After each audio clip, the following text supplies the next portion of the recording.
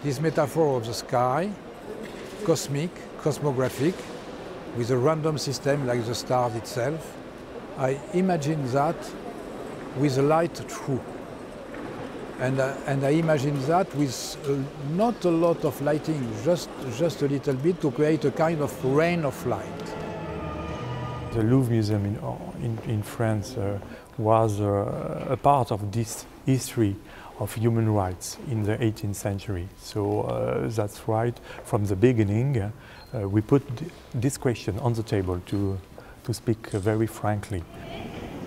It's not a European museum and it's not the European point of view. It's a place to see the world from Abu Dhabi. Of course, here we are a bridge between Asia, Africa and Europe.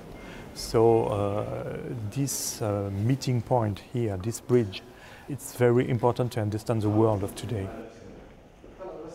So the idea was to create an Arabian Agora, a place where you come, when you come back, when you talk about culture, about art, and not a box with an entrance and a classification.